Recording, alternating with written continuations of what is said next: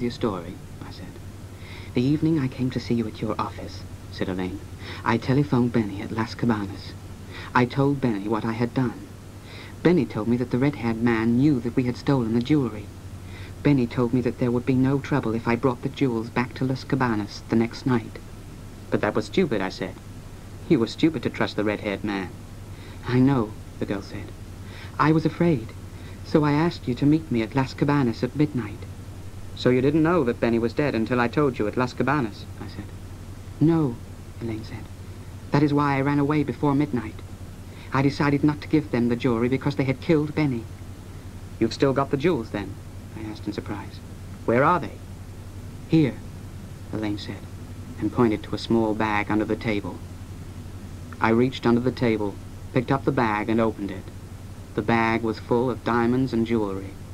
Just then I heard a voice, and at the same time Elaine screamed. Give it to me, said the voice. I looked up quickly and saw Joe standing beside me. His tall friend was right behind him. Give me the bag, Joe said once again. How did you know I was here, I asked. You parked your car right outside, said Joe with a laugh. Now give me the bag. I passed him the bag. As I gave him the bag, I jumped to my feet and hit Joe hard in the face. He tripped and fell heavily onto the floor. I moved towards the tall man who was still standing a few feet away. I was about to run at him, but then I stopped. The tall man had taken a gun from his pocket, and the gun was pointing straight at me. Right, said the tall man. Don't move or else I'll shoot you. Joe got up from the floor. He still had the bag of jewelry in his hand. Together, Joe and his friend with the gun walked towards the door.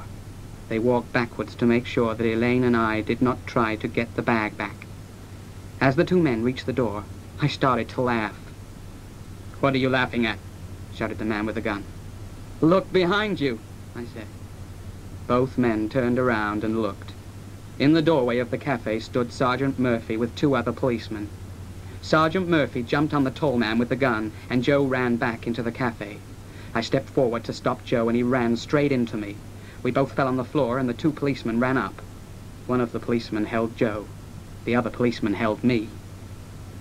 They are the criminals, I shouted, pointing at Joe and his friend. Not me.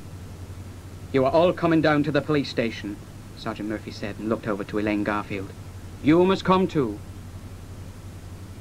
It took a long time to tell Sergeant Murphy the whole story. In the end, he believed what Elaine and I told him.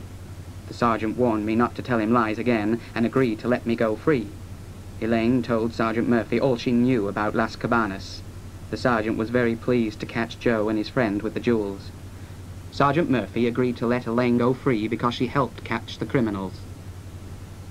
As we were leaving the police station, I asked Sergeant Murphy how he had found us in the Seventh Man Cafe. It was very lucky, really, said the sergeant. We went to your office to see you, but you weren't there. As we were leaving, we saw the red-haired man and his friend entering. We waited.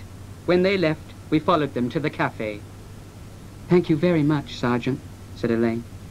And thank you very much, Mr. Samuel. That's all right, I said. You were paying me $50 a day.